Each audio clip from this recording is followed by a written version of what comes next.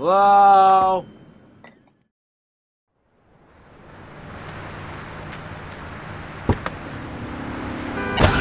I am very intelligent, and I'd rather talk about that. I'm trying to sell my book. Okay. Now it says here you wanted to be a man so much, you dressed up like one. Well, that's a load of crap, my dear. More misogynistic propaganda. I hate men. Can't bear them. I think they're a complete waste of time and space, quite frankly, and a disaster for the planet. Me too. I just got dumped. Oh, well, it is unfortunate you measure...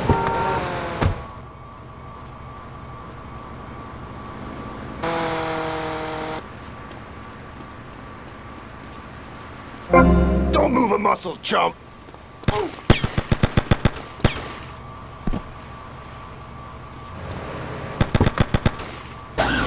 Accepting who you really are.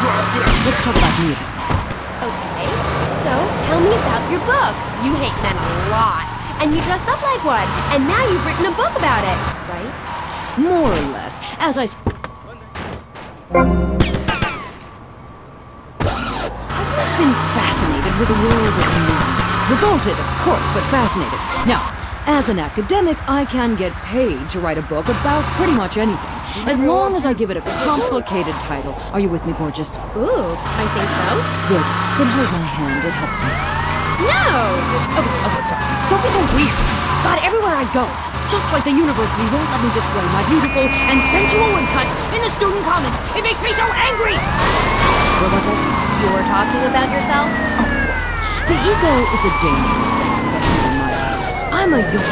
Anyway, so what I did was dress up like a man and enter into the man world. I could... The first chapter, I was a goofy.